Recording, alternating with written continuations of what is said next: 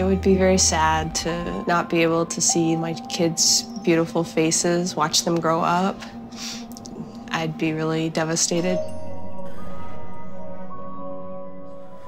So Sally was recently pregnant. She had twins, and during her pregnancy, she noticed changes in her vision. So I have like a pretty good field of vision still, but it's not as good as it once was, and I don't want it to get worse. So it's, I don't want it to be suddenly like this, like in a tunnel. Here's your field of vision. This is your right eye. You can see how up here there's this black area. You had some trouble seeing the lights. Here's your left eye. And then again up here, you had some trouble seeing the lights. When I go like this, I know something's happening up there, but I don't, see it very well. So it's kind of like this outer ring. I rely on my eyes for everything I do, from work to play to parenting. She said I was pregnant, my vision got worse peripherally, and then when I delivered, it got better. And to the normal person, that may not make any sense, but to me, she was screaming loud and clear that I have a pituitary tumor. So he did an MRI scan, and it showed a tumor arising from the base of the skull, which was unfortunately a brain tumor. So here's the right and left eye. We traced the optic nerves going back towards the brain. Bam, that's the pituitary tumor that we found. For a single mother with twins, it was pretty alarming to have to deal with that with 9-day-old babies. Most likely, this is a benign tumor, which means that it's not going to spread to other parts of her brain. It's not cancerous. That being said, nothing in the brain is truly benign, because if it continues to grow and we don't treat it, it can lead to blindness, and eventually it can compress her brainstem and lead to death. Well, it's important that I guess, hold on to those memories. I just love gazing into their eyes. What if the pictures go black? That's terrifying. So the surgery's done through the nostril. Okay. And that takes us straight back to the base of your skull. If we had to do this surgery in the old days, we'd have to make an incision on her skull, starting at the top of her head, coming down to her ear, pull her scalp forward, remove this bone, and then work underneath the brain to get to the tumor.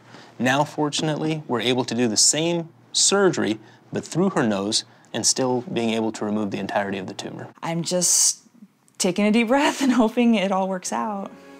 Curious George visits the zoo. There was a lot to see at the zoo. It'll be scary kind of looking at them for the last time before I go into surgery, for sure. This is our neuro operating room. This is our microscope, which we'll use. This will give us a direct view to the skull base. These sensors pick up a signal, and it tells us exactly where in the brain we're located, and it'll show me on the screen exactly where we are. What are your babies' names? Sophie and Lexi. See, I'm distracting you. Yeah, I know. Flowers and puppy dogs. Yes, I have Rainbows. plenty of those too. Do you? I have 4 dogs. 4 dogs. For Sally, like most of the population, losing vision is one of the main fears they could possibly have. Take good care.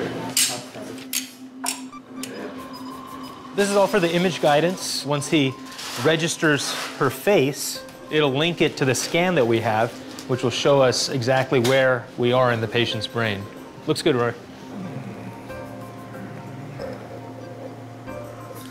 So this is all bone at the base of the skull that we removed to get access to the tumor. So now we're just opening the lining of the brain. So this is all tumor right here, all this yellowish tissue. We're just picking away at it, removing it piece by piece. There's some tumor on there, Jackie. There's some more. So we did get a preliminary report on the pathology. It looks like a pituitary adenoma, which is a benign type of tumor. It's not cancerous, so that's very good news. And the fact that we were able to remove everything that we saw means that hopefully she's cured at this point.